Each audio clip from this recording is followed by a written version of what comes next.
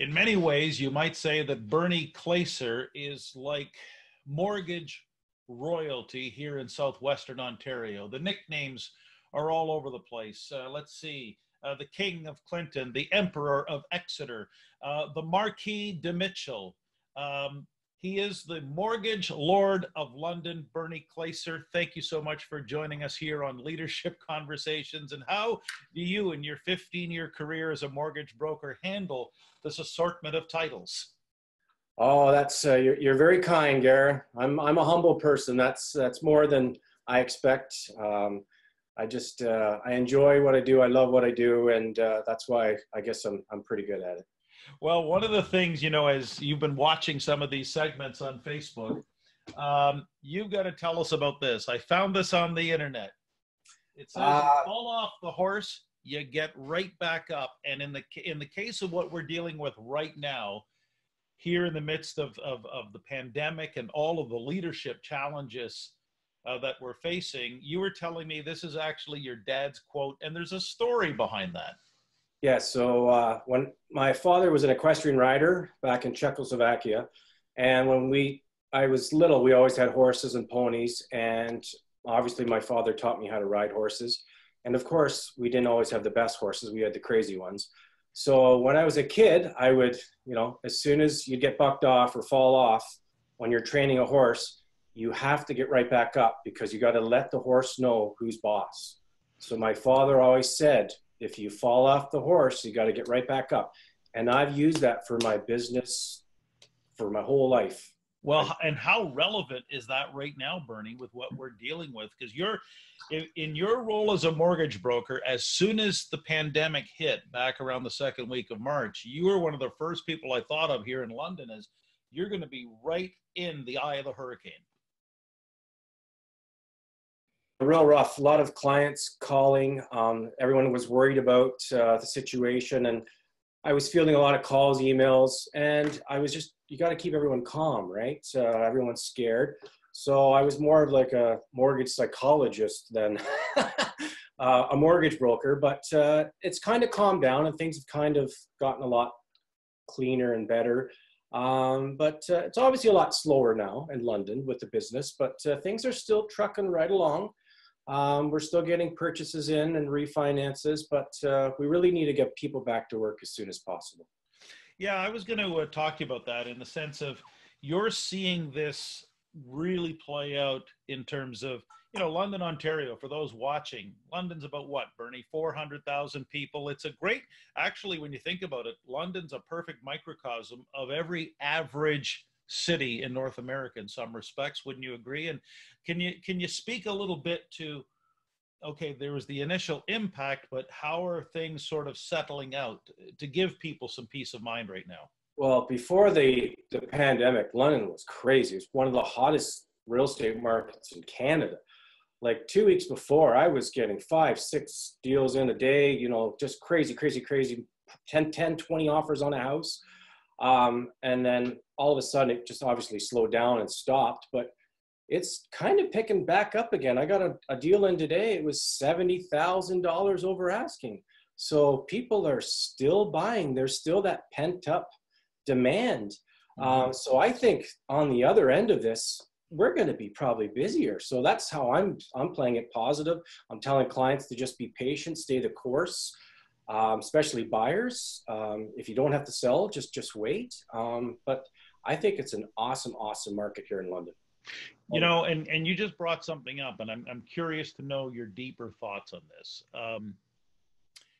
In times of crisis, the value of patience, I don't think, can be overstated, and staying calm with your feet on the ground. So people from all over North America are watching this. From your perspective, Bernie, and especially with your parents coming over from Czechoslovakia in 1968, the Russian tanks are rolling through Prague. They come to Canada. What did you learn about the value of patience that is not only helping you and your clients right now, but anyone watching could really gain perspective from? Well, my parents came here in 1968 with 2 suitcases and not $1, maybe $10 on them. So they're the typical immigrant. we had nothing growing up, Gare. Very poor family, but they always provided. And my dad always, and my mom, sense of hard work. And, you know, if you do the right thing, treat people with respect, you're going to do well. And that's how I built my business. And I think just going forward is just, you got to be patient. Like, crap's going to happen. And, you know, good times, bad times. We had 2008. That's when I was, you know, just in the middle of my career, mortgage business. I had my best years in 2008 and 9 with business. My trajectory went up. So I was building my business. So I try to tell those stories to other, you know, younger mortgage brokers or people who are just trying to get in. Just stay the course, be patient, you know, look out for the client's best interest, and you will be rewarded. And that's what I think, because there's, unfortunately, Gare, right now, there's sharks in the water. And that's what really gets me upset, is because in crisis, there's sharks that take advantage of people. So I try to communicate as much as I can to my clients before they do something silly. Go get these 30% loan shark loans when I could get it for 8 or 9%. So there's absolutely tons of opportunity for people to get out of trouble. Just have to call me. How valid? Now, a lot of business leaders are watching these conversations, Bernie. How valid is the comparison? There was, up until the pandemic, you were a peacetime CEO. Now you're a wartime CEO. Tell us about what you're going through as the leader of a company, a small business, trying to find its way and thinking like a wartime CEO. I think it's just, the main thing is communication with your staff. I have 2 full-time staff. I'm still paying them. They're not working full-time. The one doesn't want to come in due to the, you know, he's an older gentleman, but it's okay. But it's just, you're talking to them. And then the main thing is just interaction with clients. Obviously, we're doing a lot more of this. I was always a face-to-face kind of person. I'm on the phone more.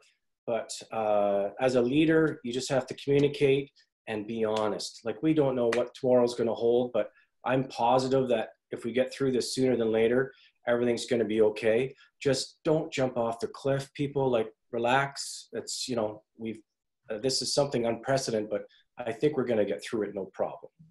Now, one of the things that, you know, when we moved to London, Ontario, you were the guy we met, we got referred, and we've enjoyed doing business with you ever since. Now, since that time, we've learned a lot more about our friend Bernie Klacer, called by others the King of Clinton and the first mortgage lord of London. We've learned, for example, he enjoys family time when he can get to Maui. We've also learned through Facebook that he's a bit of a wizard, a bit of an award winner. And we've also learned, Bernie, that you know how to bring in the big fish. Oh, so yeah. I know you didn't expect this, but you know, what happens on Facebook does get shared with the world. Oh my goodness. And one of the stories I wanted to share today was, I never forgot, and I will never forget, the birthday card, Bernie, with that handwritten note and the little Tim Horton gift card. And you know, out of all the birthday presents I got and the wishes, there's my mortgage broker sending me a $5 card. And I think it speaks to a bigger thing. I'm making you blush, I can tell. Yeah, yeah. But I had to post it on Facebook. Look what I got, because I was so thrilled to go into the Tim Hortons that day. Nothing like a free cup of coffee and a cherry cheese Danish. But the point is, Bernie, how much do the little things matter? I know you've built a business on little things. How much do the little things matter now? They matter more now than ever. Just to, you know, keep those relationships with your clients, or even like my colleagues are calling me, and even if they're not with my company, like, I'll help anybody. I think it's in these times we have to stick together as business partners. You know, as you know, you're a media person, or you know, your thing, what you're doing with your company is fantastic. But we all just have to share ideas to get through this mess. And I think that's the only way, is just, you know, bounce ideas off, because we've never been through this. So I'm open to these little interviews or talk to people, but I'm just a mortgage guy. I'm not here to save the world, but my clients are my passion. And every little thing does matter, Bernie. And that's why I think it's important, as we kind of wrap this up, if you have any, you know, words of wisdom, words of advice that you can pass on. I mean, you're the son of European refugees who came to Canada for a better opportunity. What can you kind of pass on going forward to help people fill their cup and lead it in these, you know, historic times? The biggest thing I've learned is you have to be kind to others, and you have to be empathetic, and do not judge people by a lot of, like, people are quick to judge people. I could tell you a story about a few different things, but the biggest thing is we have to be kind to one another, do the right thing for the client, no matter the situation. And then your business will prosper if you do. If you take care of your clients, they're going to take care of you, and then you're just going to get more referrals. So that's my advice to other people and people getting into the business or other leaders is, and just take care of your staff too, Gary, because, you know, I've got staff been here 10 years, 5 years. You got to pay them well. You got to treat them well. And I think that's important for small businesses right now is they're taking care of their people. So if we take care of our people, we're going to come out on top. Very, very well said. Bernie Klacer from Real Mortgage Associates in London, Ontario. And, you know, I think what Bernie said is so true, especially now since everything is magnified during this situation, during these historic times. The littlest, smallest, tiniest act of kindness can go such a long, long way. We are seeing brands actually being not only built, but also destroyed because everyone's watching and everything really matters. And I can think of few people that one small gesture of that little handwritten note and that Tim Horton gift card went a long way. And Bernie, I really do appreciate you jumping on this call and doing this and sharing your ideas with everyone.